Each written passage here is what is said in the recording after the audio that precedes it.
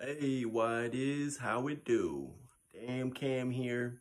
We made a video yesterday about a conspiracy theory that just came on our radar. In fact, it was one that was so ridiculous, we had to throw it out there for a mutual laugh.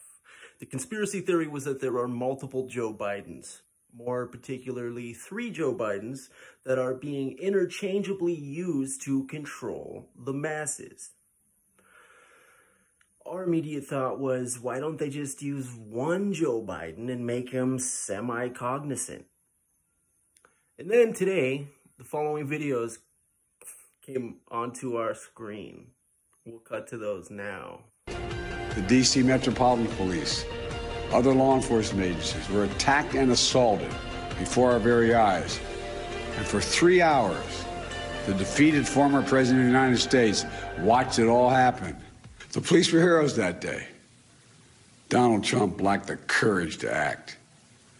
The brave women and men in blue all across this nation should never forget that.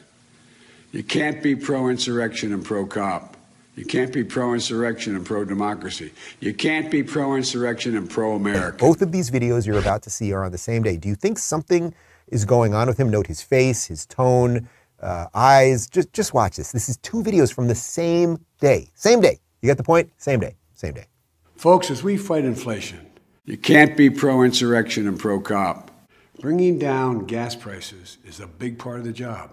You can't be pro-insurrection and pro-democracy. You can't be pro-insurrection and pro-American. And here's the good news. Gas prices have dropped every day this summer. That's more than 40 days in a row. Donald Trump lacked the courage to act. We now have 40,000 gas stations in the United States where the price of gas is $3.99 or less. The brave women and men in blue all across this nation should never forget that. I mean, if that doesn't freak you out, I don't know what will. You like, is he a synthetic humanoid that is breaking down? Like if he got a little too close to heat, it would melt and you'd see the Terminator robot beneath, the eyes that are like this, that he can't blink, the voice that's different. Like, what are they drugging him with? What is going on here? What's also strange is how Biden recovered. It's clear the White House had him on something. We don't mean that new COVID drug. Look at his eyes. This was taken from a video on Biden's Twitter account.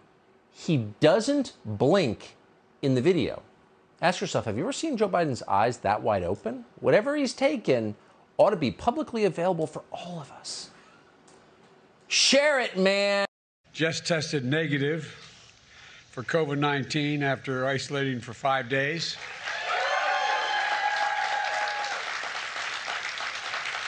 Thankfully, I'll now be able to return to work in person. I get to go back.